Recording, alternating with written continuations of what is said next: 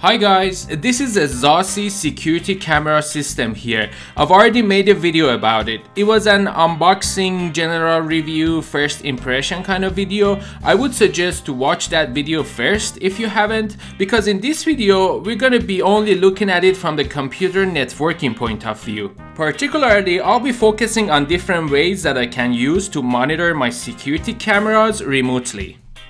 So if you watched the previous video, you know that if I want to access the NVR remotely from the outside, one solution is to use this Cloud ID number.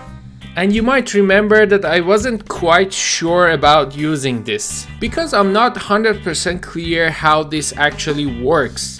It could be a technique called hole punching. A simple explanation for that would be that a third-party server is used to share and relay some information between these two, information like internal and external addresses and port numbers.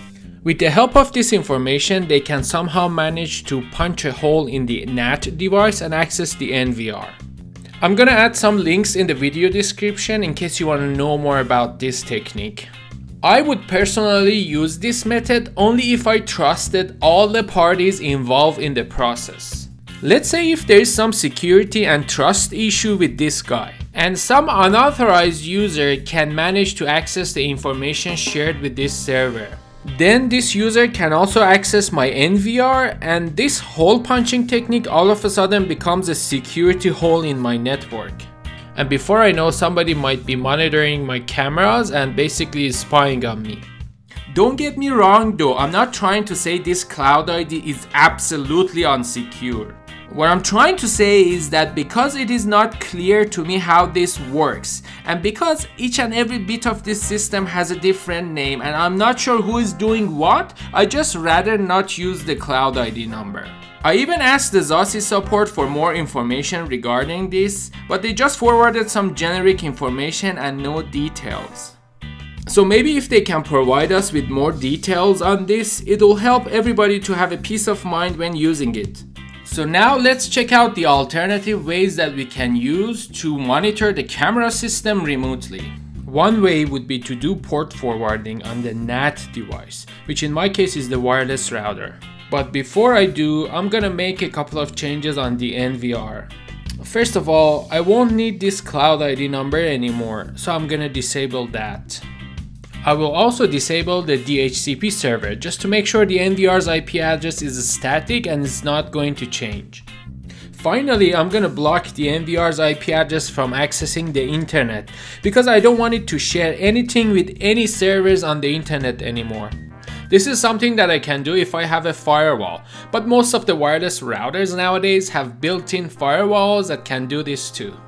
For example, this is how I block the NVR's IP address from accessing the internet. I still allow it to use the local area network. So now I can start the port forwarding process. The NVR by default uses port TCP80. I should also select an external port number and configure my firewall or wireless router to forward that port to my NVR. So with the port forwarding in place, when I'm outside the network and I'm on my computer, I can open a browser and type in the public IP address of the NVR, then colon and the external port number, and connect to the NVR. So that was port forwarding. But that's not necessarily very secure either, because right now my network has an open port. So guess what? I'm not even gonna use port forwarding either. Another way would be to use a VPN connection to my VPN server at home when I'm outside the network. That actually puts me virtually on my home network, so I can simply open a browser and type in the NVR's IP address and connect. I definitely prefer VPN. It's even more secure than doing port forwarding. Every time I want to check and monitor the cameras, I use a VPN connection and I don't have to worry about any security holes or any unauthorized access anymore.